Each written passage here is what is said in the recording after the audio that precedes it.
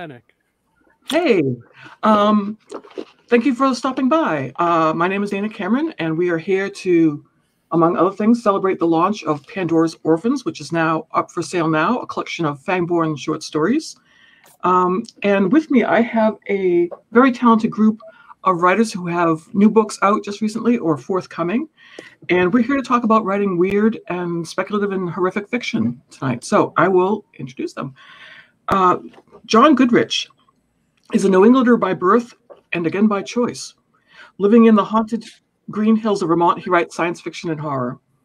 He has a passion for many things, including Icelandic sagas, Old English poetry, kaiju, the works of HP Lovecraft, and biplanes. Errick Nunnally was born and raised in Boston, Massachusetts.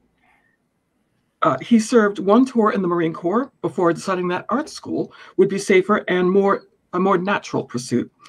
He is permanently distracted by art, comics, science fiction, history, and horror.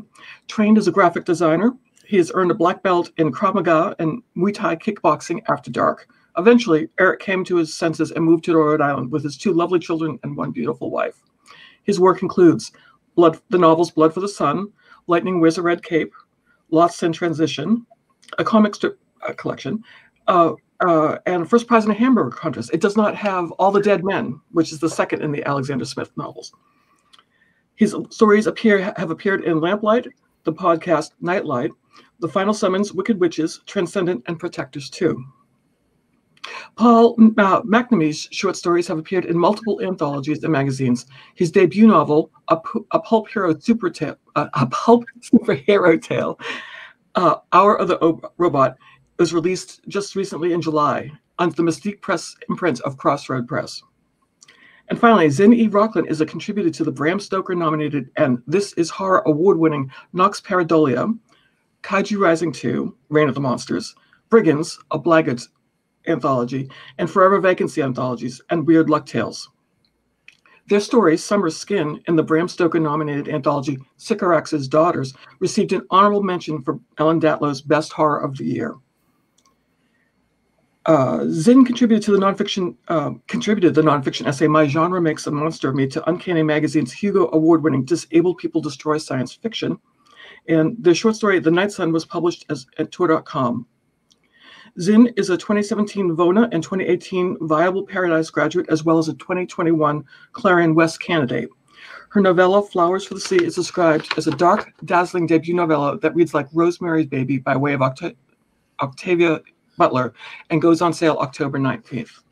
And I'm Dana Cameron. I write noir, historical fiction, urban fantasy, thriller, and traditional mystery, almost all of which is drawing on my background in archaeology. I've won multiple Agatha, Anthony Macavity Awards, and earned an Edgar Award nomination.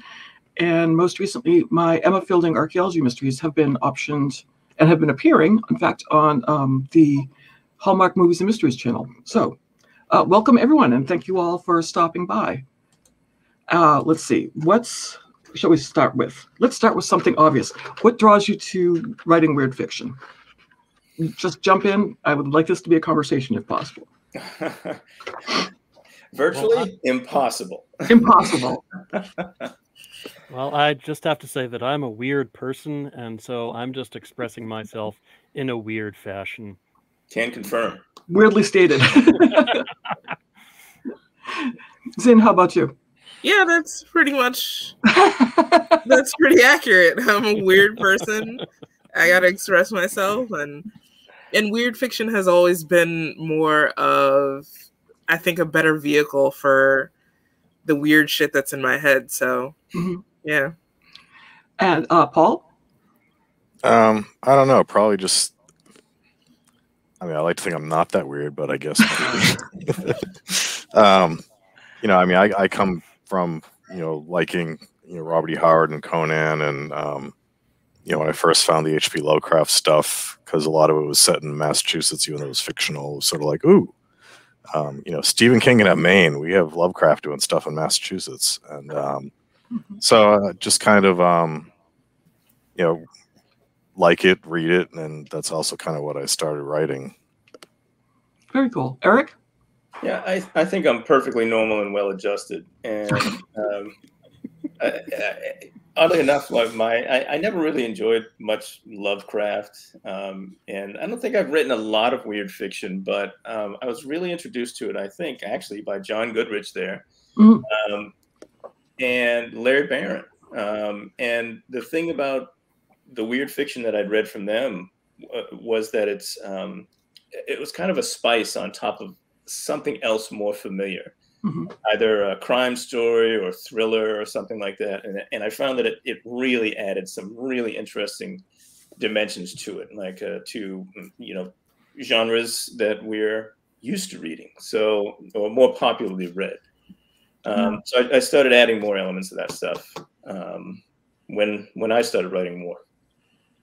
Very cool. Yeah, I find that I sort of was, I won't say it's a slippery slope, but it would seem like the next logical step is that writing urban fantasy with werewolves and starting to think of how that could be reimagined. And then finding that the few horror stories I've written, I've really enjoyed because they give me a way of talking about things that might be happening in the real world and it gives me a way of responding to them in a way that's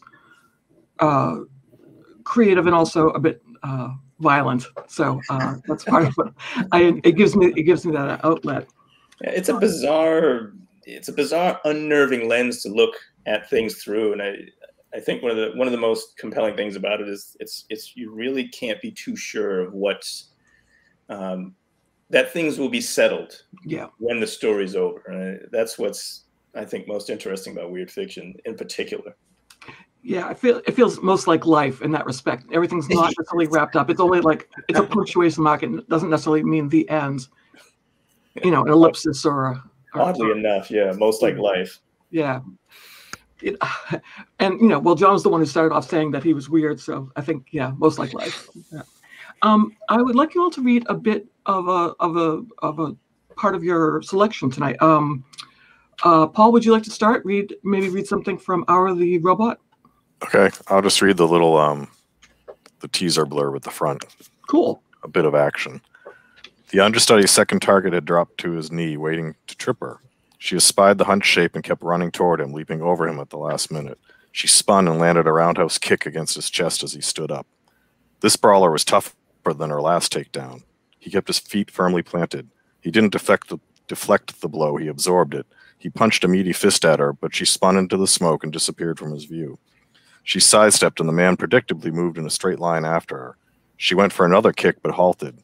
Her mission wasn't to take everyone down. She needed to gather evidence. She padded away deeper into the smoke.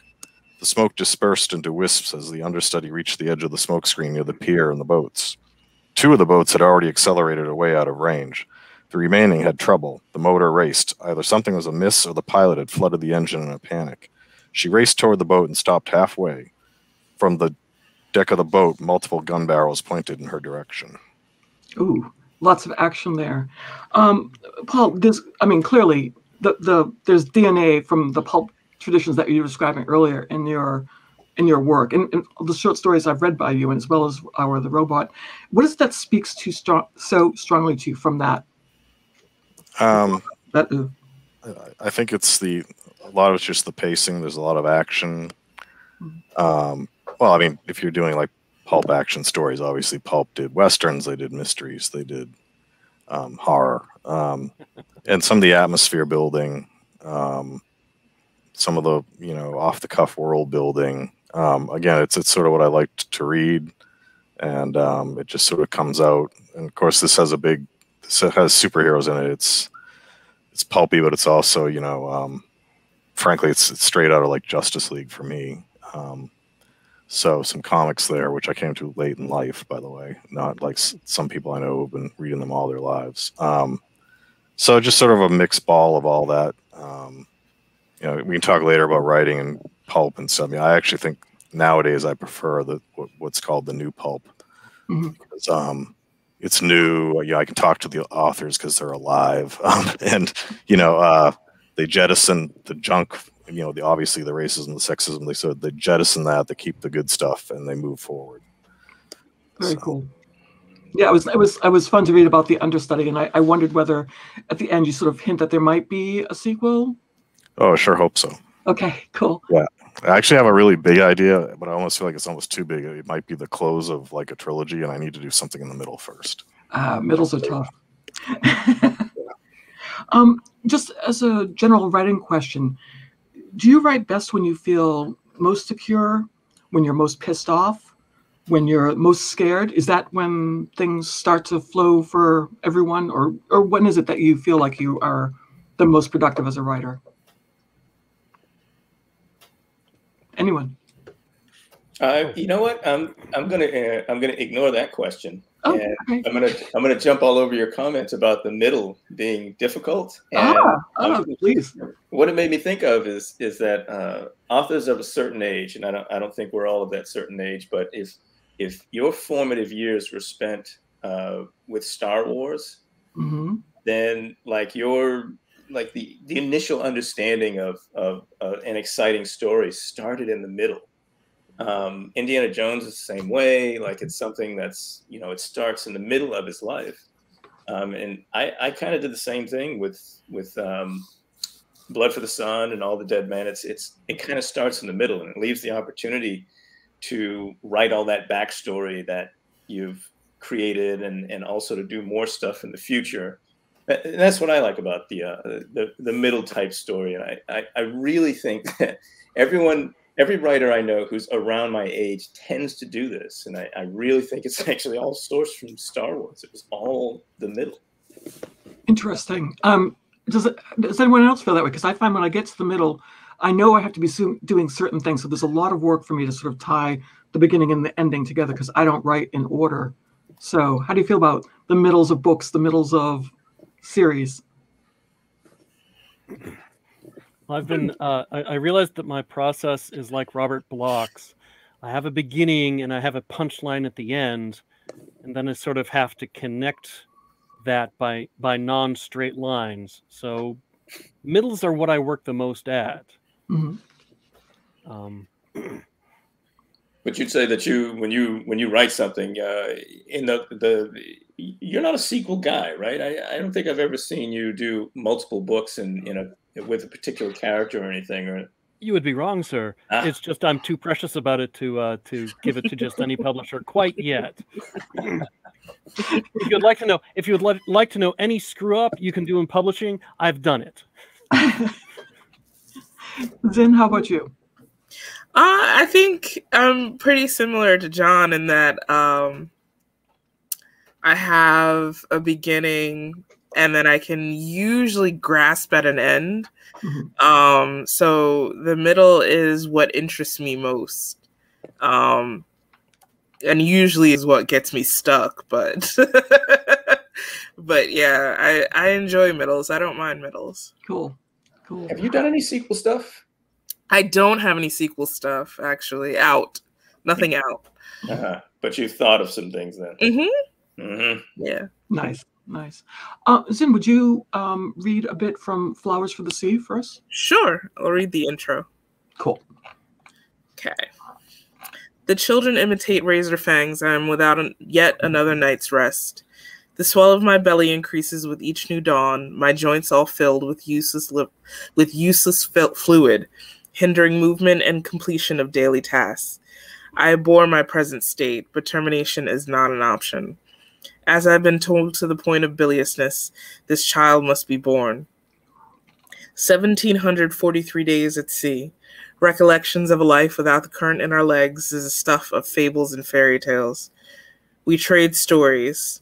The babes listen in wonder, having taken their first steps on this cursed boat, their disbelief palpable. Teens brood in mildewed corners, hissing at the daylight and orders to earn their keep. They bleed late, and we are eternally thankful to the godless depths below. We rut in anger and loneliness. Every once in a while, an affliction is cast upon we birthing folk. I'm the only to carry this far. And I'll stop there. Oh, that's a good place to stop. That's just like, ooh, I want to find out more of that. Wow. Yeah. And that's the crux of the novel, right? Yeah. Yeah. I'm looking forward to reading that. One of the things I regret over this past, and here we are online, is at conventions and such, being able to buy books from authors instead of getting them and trying to remember to bring them with me and get them signed and stuff. But yeah, I'm looking forward to reading that. It reminds me of just what you read reminds me of a story I read about. There was a civil war and displacement of people, and there was a woman who maintained her pregnancy well beyond what we understand to be the 9 to 10 months. Just, it was almost, I hate to say magical, but the way her body responded to that stress was to retain the baby. And she did not give birth until like 13 or 14 months later. Wow. Yeah. No, but I was lucky enough to see a copy of it, and I can't wait for everyone to read it because it's an amazing book. The ending knocked my socks off in the best possible way. Awesome. So October 19th? October 19th, yep. Excellent. Let me just follow up with you, Zen. Your short stories, especially Summer Skin, which unnerved me in all the best ways possible, and your forthcoming Flowers for the Sea, focus on body horror and narrators who are sympathetic and yet to outsiders monstrous, or might appear to be monstrous. Can you talk a little bit about maintaining that balance? It's more of a knack because I guess it's something that I balance within my own life, because of, how media portrays Black women, how literature portrays us, and what is expected of us in the publishing industry and things of that sort. So it's definitely something that I've had to reckon with since I was a child. So balancing that has become second nature, because my tears don't mean the same as a white woman's. And that's something that was one of the harder lessons to learn growing up. And yeah, that's something that I'm glad that it reflects in my fiction. So that's something that I strive for in my fiction. Yeah, and but particularly I was thinking Summer Skin, because you're going along with the narrator, and you're thinking, oh, this poor person, and they seem like they're yearning for something, and they are, and then you start to realize that it's not quite exactly what you think is going on, that they haven't actually found a relative, shall we say, but and yet it's still like, if I'm rooting for them, what does that say about the reader, let's say? Yes. Good. I want you to be conflicted. Yes. Yes. Bucket full of conflict. Absolutely.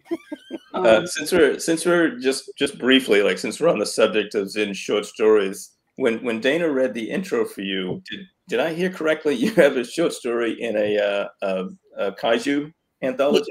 Yes, I do. It's called. You'd written a monster story like that. Yeah, when a kaiju falls in love. I don't know whether you know that, but John Goodrich has a fez for having watched the most kaiju movies in one lifetime, I think, or 1 year. John, how many was it that you watched? It was 93. That's now up to 127. Wow. Wow. Maybe you need to trade lists at some point or something. Yeah, he's put that information to good use. Yeah. Oh, yeah. Yes, I am. Let's see. Errick, you quite neatly, a little jujitsu there, sidelined my question about how people write their best, or how they feel like they're. When is it that you're able to produce the most? Is it when you're if you feel really secure and safe? It's because you're really pissed off. If you're really scared about something, and that's the way of putting it into controls with the story. Yeah, I think for me, it's really secure and safe. And I noticed that this this happened when I took on the additional responsibility of other people in my life. So like I'm already sort of mildly paranoid. I realized recently that it's been driving a lot of my decisions, and I need to kind of spin that down. But having, my 2 daughters and my wife, and, keeping the roof over the head and making sure that we eat, and, keeping the lights on and stuff like that becomes so much more unnerving, and I can't operate creatively when there's anything unsecure like that. So yeah, when everything's copacetic and quiet, then yeah, I can do this stuff. Yep. Paul, how about you? Yeah, I think the security. I can tell you, I've written a lot of loud, angry rock songs when when I was mad and young. But the people look at me like, he's a rock and roll animal. I didn't know that. That's how you read. That's how you present, man. Rock and roll animal. Yeah, but long hair, Paul. But my writing, I mean, I don't go for high literary aspirations. I'm sort of someone who just wants to entertain myself. So I think, the security is a better place where I write from. If I have a really good idea, I'll just sort of run with the idea. I mean, Hour of the Robot, it's my first published novel. Mm-hmm. I do have a couple I trunked. But just the core idea of, it's one of those stories that was absolutely organic. It was what would the robot do if the superhero was, incapacitated? I don't want to give away too much. And it all just sort of sprung out of that. So just sort of following with that story. Sometimes the energy is just following the story. Very cool. Hey, John? Yes. It depends. I mean, if I'm generating ideas, being angry actually works better for me. But if I'm doing the actual the hard part, the working, then I need to be safe, secure, in a mellow place, not having been yelled at by customers, and I'm in a position where that doesn't happen much anymore. So I feel like I'm getting much more writing done. Very cool. Zim? I similar to John again, where it's when I'm generating ideas, I'm usually very uncomfortable in some kind of way. But in order to get through usually the middle, I have to be in a calmer state. My surroundings have to be calmer and things like that. So yeah, it's the same for me. I realized that I can write the most horrible stuff to me, the things that scare me most, when I am pretty sure that's not what's going to be knocking at the door next. You know what I mean? So let's see. John, would you read something from Little Britches? Oh, sure. Please. Okay.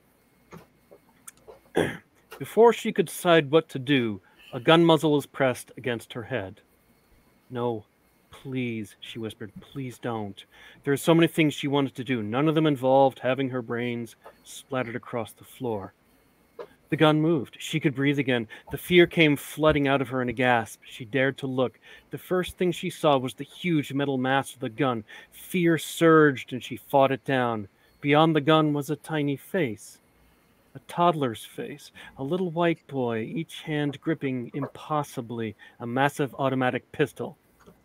Are you going to tell anyone? He asked. His tiny pink tongue snaked out and he licked the slider of the pistol. Was she dead?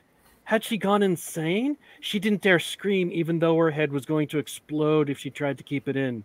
It took all of her willpower just to nod. So good. Right? It's I've read a lot of your fiction, John, and you've written a lot of different types of horror or weird or fantasy. But Little Britches, I mean, a toddler with a hand cannon and a diaper full of armaments. You got to tell me about where that came from, and why. What was it that you wanted to explore with this character?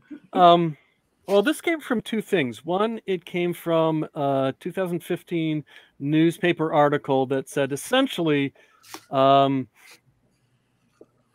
toddler shoots an American once a week, shoots someone dead once a week in America. And most people will go, well, that's a tragedy. And my brain goes, that is one hell of a toddler. Which is why I'm different from most people.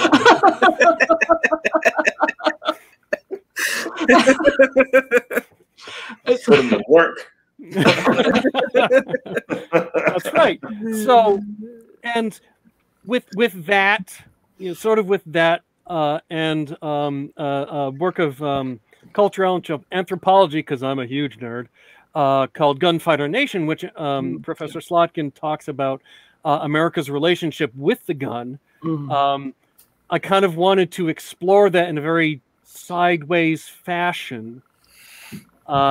So I came up with this character, and I'm like, okay, so what does he do? And honestly, it just sort of rained out of the sky. I mean, of course, he would try to go up against the mafia. Yeah. We all have aspirations and dreams that we're going for, and this is America, as you say. That's right. And if you can shoot people, who's going to hire you? Yeah, the uniforms probably wouldn't fit them in the military. And but You know, yeah, that height requirement's a problem. yeah. Not backpacks also going to be an issue for the little guy. Yeah. This is not a hole. This is not a rabbit hole we want to go down. And this is the thing. This gave me permission to just go down that rabbit hole. Yeah. And someone has asked me, have you considered a sequel? And one image showed up in my head. Little Britches driving down the Las Vegas Strip in a big wheel. Yeah, that'll work. Because why not? But the funny thing is, I'm 50% in, and it's, you know, your first act is like, the only curveball is Little Britches. Otherwise, it's reading like a hard case crime book. But your assassin's this little maniacal toddler, so it is a perfect little bizarro. You know, it's a mix of two things, right? It's really it's different from anything I've seen, and it's a hoot.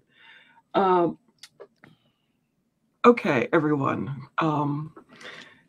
In a world where we are swamped with images of the horrific or weird, or what might be called that by some people, pizza rats, murder hornets, sinkholes, the Pentagon's releasing images of unidentified aerial objects, does that make it harder or easier for you to write speculative fiction?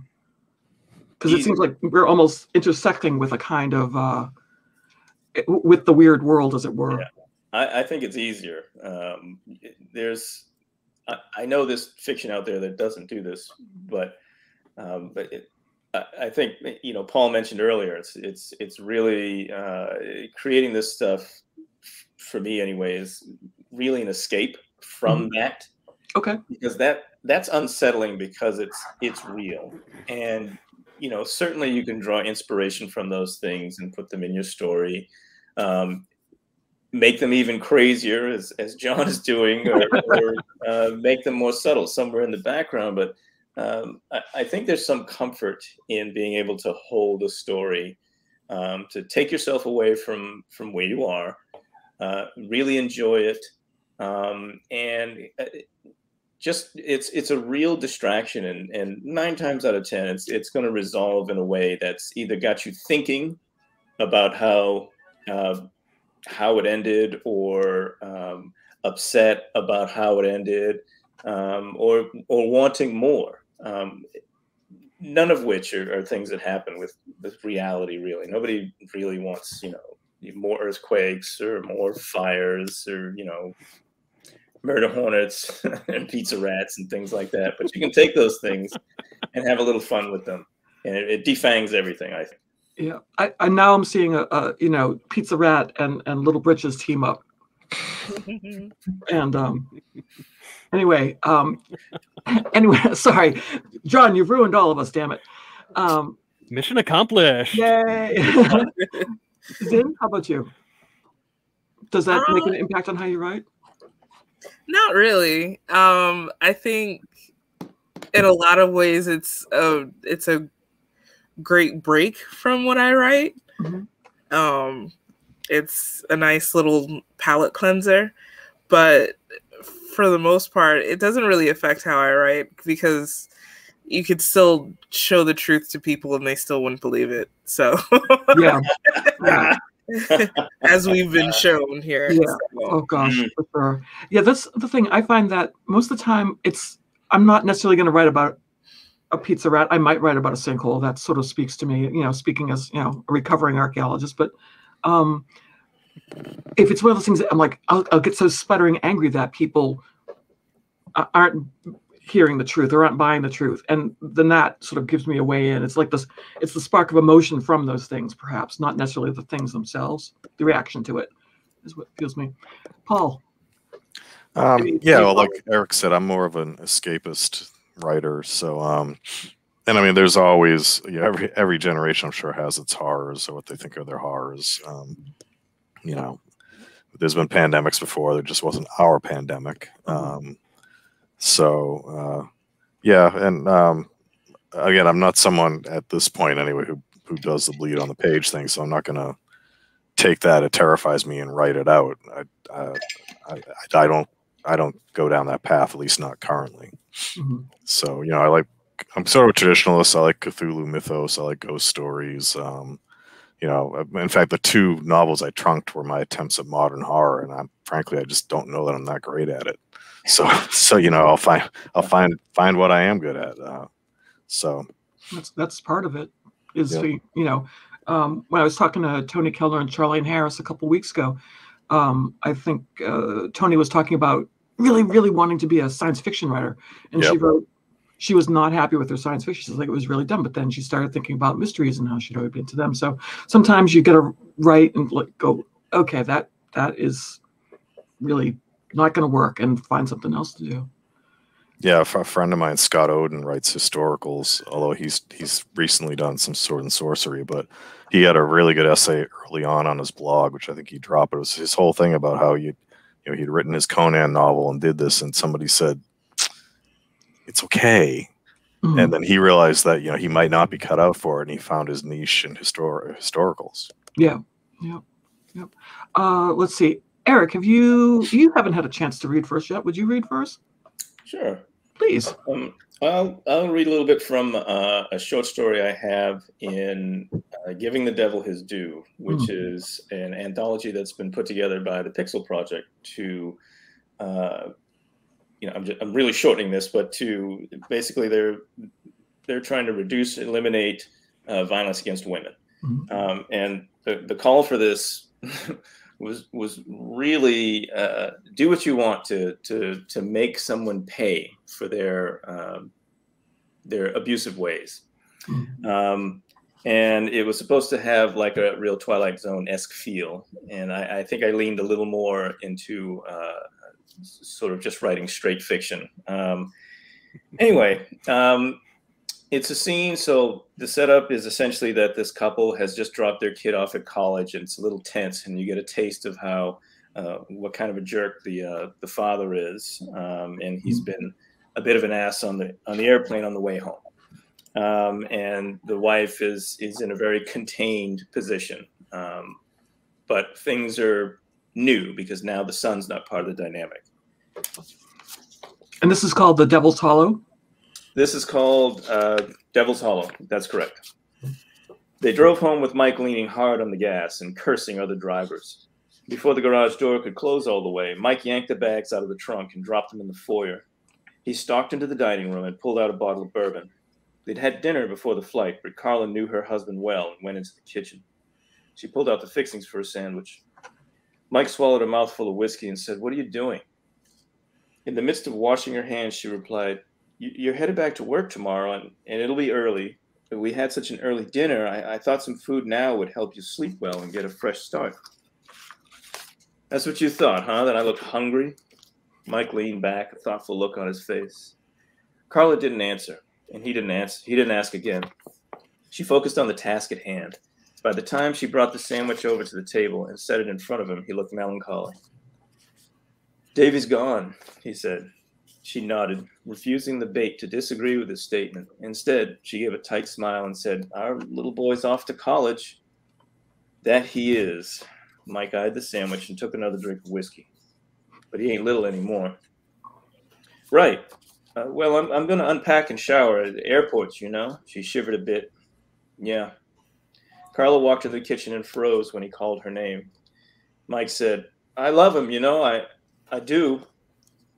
Then you should have told him once in a while, Carla thought. I know, she said over her shoulder. Thanks for the sandwich, he said to her back. She heard him take a bite. You're welcome, she answered and walked into the foyer. Upstairs, Carla unpacked, disrobed, and ran a hot shower. Afterwards, she toweled off, moisturized, and pulled a large tube of aloe vera from the cabinet beneath the sink. She ran the hot water while applying balm to the bruise on her tricep. When the water steamed, she filled a small rubber bottle and placed it against the 5 purple marks for several minutes. She looked down at her body and her flat stomach, strong cheekbones, even features, wavy hair, and a short cut that framed and accentuated her deep brown eyes. She put the effort in. She worked out more often than she didn't. Mike insisted. He liked it that way. Like the bruise on her arm, Mike left an imprint on whatever he thought was his. Carla took a ragged breath, forcing her thoughts to stop unreeling. She put everything away. Before leaving the bathroom, she peeked into the bedroom to see if Mike had come upstairs while she was in the shower. The bed was empty. She turned on the light on Mike's side of the bed, turned hers off, and crawled under the covers, listening. After 10 minutes, she could hear her husband's heavy steps on the stairs. She curled up, tense, struggling to keep her breathing even. The noise of blood rushing in her ears couldn't drown out Mike's puttering before bed. Dresser drawers open and closed, his wallet clacked on top. The clatter of his watch on the nightstand, shoes thumping on the floor, the light metallic jangle of his belt. The bed creaked and shook as Mike sat on the edge. She could smell a cloud of alcohol around him, like a light fog or the rush of energy preceding a storm. His breathing heaved. He sighed, and the sound of skin on skin raked her nerves as Mike rubbed his face. She held her breath as he pulled the covers back, flopped over and snuggled up behind her. He ran one of his thick hands through her hair and down her side. She didn't react, maintaining deep, regular breaths. He dropped his heavy arm over her, settling into the pillows. Blasts of hot, whiskey-tinged air tickled the back of her head. It seemed as if Mike's breathing triggered the flash of a terrible idea in her mind. She buried it, more concerned with the present. Carla didn't fall asleep until Mike's snores rumbled through the air, and she'd managed to put down the wicked thought. And that's the scene. Very cool. Wow. I actually intended to mention that it's this Cool. type of a story could be very triggering for somebody who's suffered any kind of abuse, because there's a lot of threatening patterns in Mike's behavior and the things that he does. But it's all about comeuppance. So. Yep. Yeah, it's written so that you start to get those warning signals, that the way that you know that any if there's danger in the air, you start to realize that something's coming down the pike and Mike is gonna explode one way or the other. Yeah. It's one of the harder things I've had to write, because so much of it is reality based and it needed to have certain supernatural elements, but yeah, we get there. You do. It's and that's in Giving the Devil His Due, which comes out in September. Is it from Running Wild Press? I also have a story on that. For some reason, it takes place in academia, and so where I've had some experience with people who need to get what's coming to them. And I had a good time writing that. It was hard. It was hard to write because I was digging up a lot of stuff, but I was very happy with the way it ended up. And that brings me to, I wanted to ask you about Alexander Smith. In the Alexander Smith books, he's a werewolf and he's fighting the loss of his memories. You describe it as a kind of Alzheimer's. And by doing that, in order to fight it, he needs to hang on to his humanity. And it seems to me that there is a recurring theme of memory and monstrousness, or keeping monstrousness at bay with memory. Am I reading too much into that, or is that something that? So it's for what I was writing, it's a conflation of things. Both of my grandfather, I should say.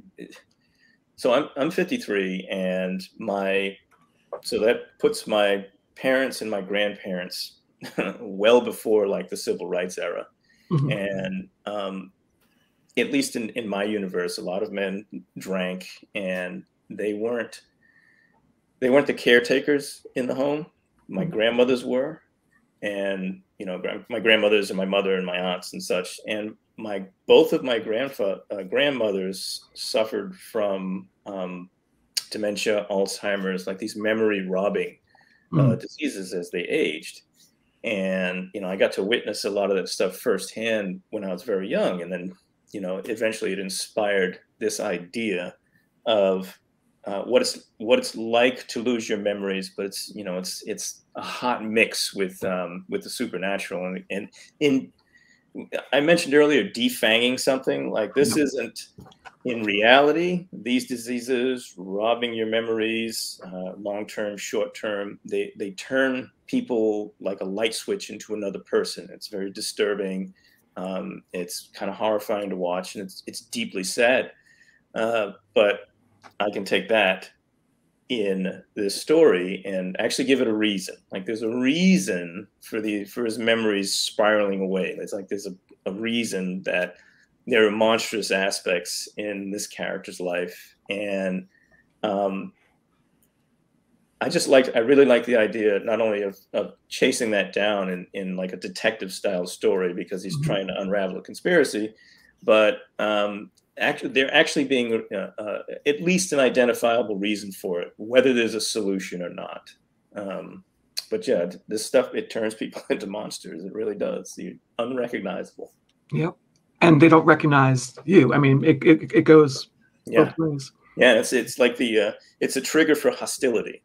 And hostility like that coming from someone you know, or even someone you don't know.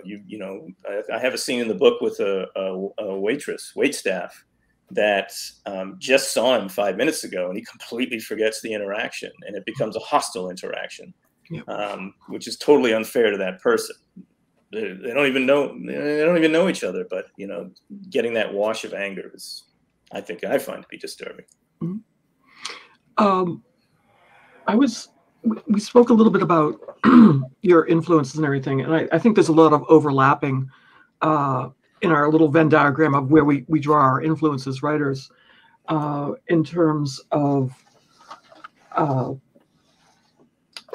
noir, clearly, horror, monster movies. I know that I'm drawing a lot from history and cultural studies. Could we talk a little bit more in depth about that sort of thing? John, you were talking earlier about kaiju, Lovecraft, and Icelandic sagas. So, I mean, are they always at the forefront for you, or what influences you? Well, I started off doing Lovecraftian pastiche, and have sort of branched out. My first novel was a haunted house novel. My second novel was extreme horror. This one is bizarro or weird fiction. So it's whatever I take in comes out in a very different form. Like I try to take the wonderful understatement of Icelandic sagas and use that. HP Lovecraft had a lot of really unpleasant aspects to himself and to his fiction, so I try to remove that and sort of concentrate on like what made his prose good. So a lot of the time when I reread what I've done, I can't figure out where that came from, but that was kind of cool. So I'm leaving it alone. Paul, you talked about the reasons that you love pulp. Is there one pulp tradition or genre, Western noir, that particularly speaks to you? For quite a while, I very much enjoyed sword and sorcery, but I've sort of moved through like genres. Now I kind of, when the pulp stuff, I enjoy the action stuff. There's a great Airship 27 has revived Bulldog Drummond, and they have a British writer, and they are well done. I mean, I'm waiting for volume 3, and it's just fun action. He's updated again. He's jettisoned the ugly parts and just done a really great job. Yeah, it's kind of like John with my writing. Again, I go back to music because for quite a while I did music before I wrote, and I can look at a song I wrote and I could almost tell you like where those riffs came from, or what I was aiming for, or where that's like something Pete Townsend would do, and then I put this on it, and a friend of mine would be like, "Oh, that's a McNamee song." He could just tell. But I haven't been writing long enough to be able to look at my writing and say that. Often I'm surprised people will come back and they'll read a short story of mine. They'll say, "Oh, that was blank meets blank," and I was like, "Oh, I guess that probably could have been happening unconsciously, subconsciously." But I don't see it. Forest for the trees right now. Yeah. Then you, I know in different interviews you talked about your Trinidadian heritage, and your brother trying to scare you with monster movies. And how do those shape your work? Well, definitely a lot of Trinidadian folklore is about keeping a kid in line. So, and making sure that you're home before dark and things like that. And I also always got a thrill from them. So it had the right effect, but it also had like this weird fascination with me. So that's definitely something where if I feel that thrill while I'm writing, that's when I'm like, okay, I'm hitting it. I'm getting what my parents told me about, like Dwen, and which is unbaptized children who died, and their feet are turned backwards. When you see them, their feet are turned backwards, and they wear these very large sun hats to hide their teeth. Ooh. So, yeah. So these are the things that we were told about as kids to keep us in line. Also my brother doing his part, haunting me. And the only thing that really scared me to the point of like, this is bad, was Candyman. Ooh. And that was because Tony Todd looks like my uncle. So it really hit home that not only is this a Black man who has become this legend, who has become an urban legend, who has become this malevolent spirit, he looks like my family, so he can totally be an actual thing. And when I told you I avoided mirrors, like I would run out the bathroom. Like, it was bad. It was really bad. But so those definitely influenced me rather, when I'm writing. It's so when you start to feel that little thing at the back of your head, and it feels like the sort of things that your parents were trying to yep, exactly. Then it's like, okay, I've got it. I got it. Yep. Errick, you and I, and I'm sure most if not all of us, love comic books.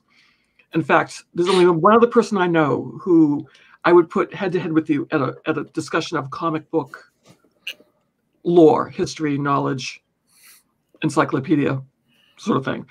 And someday I'm going to make that happen. But I know I want a ticket. Yeah, right? This will be epic. My friend Dan Malman, who we variously killed in the collection, Killing Malman. And he's a lovely guy, nice little guy, quiet, and I had to figure out a way to kill him in a really gruesome fashion. Anyway, so comic books influence. I mean, I thought I saw a lot of comic books influencing the scene setting in Red Cape. Lenny Wears a Red Cape. Lenny Wears a Red Cape. Yes. I felt a lot of that there, just in terms of like, not necessarily the characters so much, but the description of the scenery and the way that it was sort of, I felt like I was seeing it in panels. Yeah. It was 100% written that way. Actually, just real quick before I go on, I see that Jack Jack Harrigan wrote Little Britches. Little Britches reminded him of Baby Huey in Looney Tunes, which I was like, oh, Jack's wrong. This is an opportunity. But he corrected himself already. But then he corrected himself, and I was like, oh, yeah. I almost had a chance. I almost had a chance to correct Jack. It didn't happen. We all live for the moment where we can say, no, Jack, you're wrong, and here's why.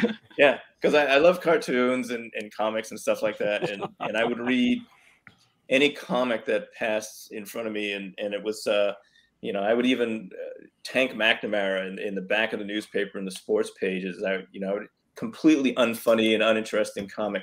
I would read it. Yep. I'd read all the editorial pages and everything. Shut up, Jack.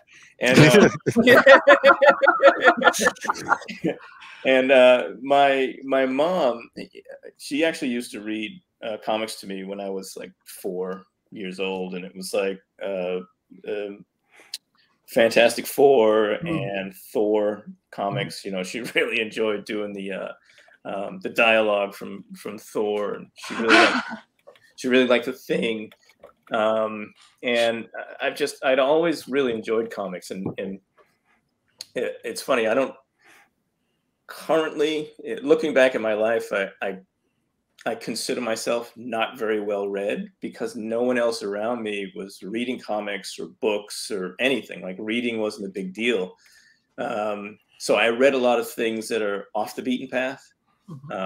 You know, just stuff that's in the same genre. It's just not what everyone else was reading at the time. And it's kind of the same with comics. Like, because I would read any kind of comic, there was all those not Gold Key. Carlton Gold Key. No. Okay. There was a number of their historical comics, and they were based in history. And then there was a number of Black history comics that I read, and I still have a stack of them. And it's just on the tip of my tongue. I can't think of it. Anyway, the point is, when I wrote Lightning Wears a Red Cape, I wrote that book like 3 or 4 times over the last 3 decades. You know, I would write it, put it away, rewrite it in my head, write it again. But it was all born from, like, I loved all this stuff, but there were so many weird holes and strange things in comics that bugged me. Like,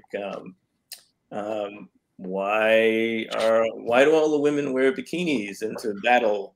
You know, why does this costume look like that? Because they're going to play volleyball.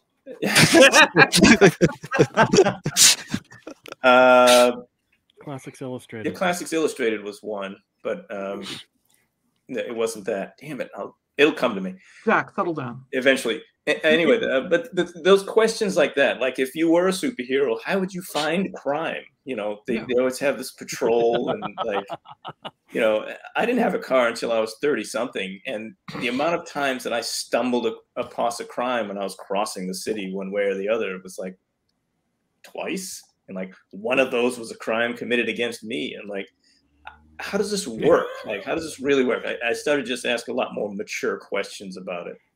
And that's how I got mixed into Lightning Wears a Red Cape. Like, I was like, well, if people were getting superpowers, you know, what if you're not interested in fighting crime or something like that? Like, what would you do, and how would that affect your life? And then the added twist of it all being people of African American descent, or mostly people of African American descent, and what does that mean politically, and how would people react to it?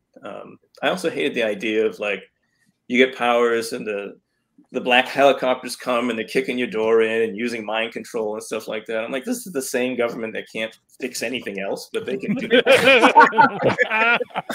Yeah. So that's out the window as well. But yeah, comics are a huge influence on me, and I absolutely wrote that thinking, like, this is the way I would want to write a comic. No, I hear you, because I talk about when I started writing the Fangborn novels, I thought of it as, if I'm going to flip the whole werewolf and vampire set of tropes, or any set of them, that they were going to be like the X-Men for me, which was sort of my gateway into comics in the 80s. Greg got it. It just came to me, and I looked down. I see that Greg got it. It's Golden Legacy Comics. Golden Legacy. Well done. Oh yeah, I should say that we have Greg chiming in with Baby Herman from Who Killed Roger Rabbit.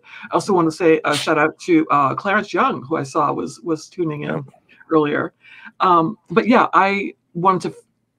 I like the idea of superheroes fighting in secret. The vampires and werewolves being the good guys, and they're always on the scene first because they're investigating. They have a compulsion to protect humanity for whatever. Yeah. There's a framework for it that makes sense. Like there's something to drive it. Yeah, and one of the principal things I did was when I was in the first story, The Night Things Changed, I had Claudia, my vampire, where she's going in to like tackle the bad guy who has kidnapped a busload full of kids. She ties her hair back and she double knots her boots. I'm like, why, you have these flowing tresses and you're going to go in and fight. It's like, that's the stupidest thing in the world. So a little bit of, X-Men, a little bit of Buffy the Vampire Slayer, a little dollop of, Raiders of the Lost Ark in the Fangborn books, just in terms of me wanting to inject archaeology into everything. But yeah, comics had a lot of times you're talking about, Paul and John, about taking something that has an appeal but is kind of broken in a lot of ways and fixing it. And that's how I feel about taking some of the tropes that you see in this popular stuff and saying, well, okay, let's not have a werewolf who's struggling not to be powerful. Let's have a werewolf who's a young woman who's never been powerful before, and like, oh yes, and what can I do with this? And she learns her voice from it. So we have a few minutes left. What are you up to next? What is next for you? What's coming out soon? Any good news you want to share? Yes. Please. Well, I'm really glad to have that short story in the Pixel Projects, Giving the Devil His Due, but I also have a short story in something called The Bad Book that John F.D. Taff edited, and it's a sort of a I'm just going to say it, a perversion of Bible parables. Taking those stories and flipping them on their head. Oh. I have a story in Wicked Creatures from the New England Horror Writers, and you got a handful. I do, yeah. It was kind of surprising they all came at once. Yeah, publishing moves so slow. Yeah. Yeah, I think that's about it. Those are things that are coming up right away. Very cool. John, do you have anything in the works? Yes, and none of it I can talk about yet. So cool. I get to be that guy. Tease. That booking. Then what's well, obviously you have Flowers for the I'm trying not to say Flowers for the Sun. It's just the two are in my head right now. Yeah. Flowers for the Sea coming out in October. Yep. And do you have anything in the meantime? I too have secret projects going on. Wow. So, but soon I'll be able to announce. Excellent. Well, we look forward to that. Paul. Trying to get a short story knocked out and then figure out what my next novel will be. Whether it'll be the sequel to The Hour, or I've had another idea, a fantasy idea stuck in my head a long time. I was wondering, maybe it's time to do that now that I've had the confidence of getting a full novel out. There you go. And mostly super secret, but I do believe there will at least be one more short story for me before the end of the year in an anthology coming out. Yeah, Chris Bolden and Jim Moore would yell at you to write something different before heading on to that sequel. Okay, so all right, I'll let you yell at me, and I'll tell them, no, Eric yelled at me. It's good. Let's see. I also have a story, and it's called The Kindly Sea. So now we're having more water and references in the Pixel Projects, Giving the Devil His Due. I hope everyone will buy it because it's going to support a fabulous cause. I'm mostly seeing folks not ask so many questions, but sort of having a bit of a nerd fight, I should say, sort of which is completely That's fine. Our people. That's our people. These are, I was going to say, that's our audience. Yep. Dana.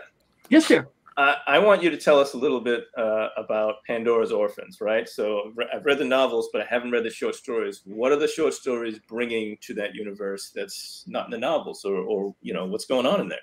Well, in addition to having a very lovely cover designed by Mr. Errick Nunnally, ladies and gentlemen, which I adore. Yay! That's a good one. It is a collection of the short stories that I've been publishing since 2007.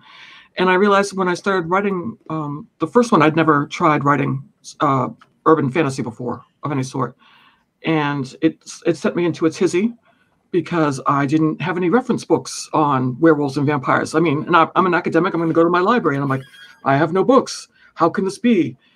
And this is after I'd written 6 novels. So, I mean, it wasn't, like fiction was strange to me. It just wasn't. And finally it came to me and I'm like, I can make this up. And it was painful. I mean, the gears turning in my head. Not oh, and then I'm like, and so I'm just going to go to town. So I started writing these stories set in different. Part of them were to follow the exploits of Jerry and Claudia Steuben, a brother and sister, a werewolf and a vampire, and sort of get to know the Fangborn through them. They're local. They lived and grew up in Salem, Massachusetts, and I liked the idea of Jerry the vampire having an accent like I had when I was growing up, but the people around me hadn't growing up. So he's a wicked County. And I was kind of digging that. The other stories I wrote were historicals, set in various periods because drawing on archaeology in the past is what I do, but also it helped me think about how the Fangborn culture might have changed through the years in different cultures. And that's mostly fueled by me going to museums and seeing images of snakes or dragons, and my vampires can take the form of a serpent, a large serpent, or wolves or any sort. And so it was always like, my husband gets into this dreadful habit of going, Fangborn, look over there, Fangborn. I'm like, okay, there's lots of wolves and snakes, so we just have to calm down because we're going to get kicked out this museum in a second. But it's mostly an excuse to write the history of the Fangborn, but also because I could mess with history, I was going to. So one of my favorite stories is called the Pax Egyptica, and I decided that I didn't like the way that Cleopatra ended her story, and so I was going to rewrite history. And that's the one time I actually gave myself license to mess with history. Cool.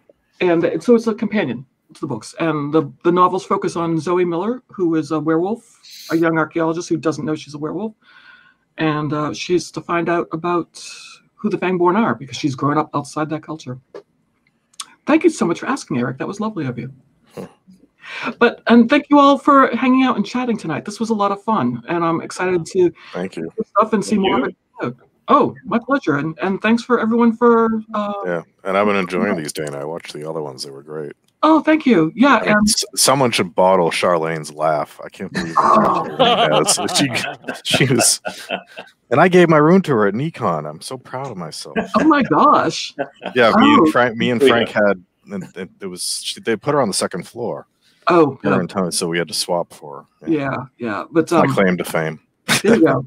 But she is a lovely, and her laugh is just crazy pants because it comes out of nowhere, and it's enlivening. But these have been great. Yeah, well, thank you. And they will be available on the Facebook page here, so people can swing by and watch them later. They'll also be on my YouTube channel. And thanks to everyone who's stopped by. So I will wish you all a good evening, a good weekend, and good writing. Thank you. Good night, y'all. Good night. Take care. Read well.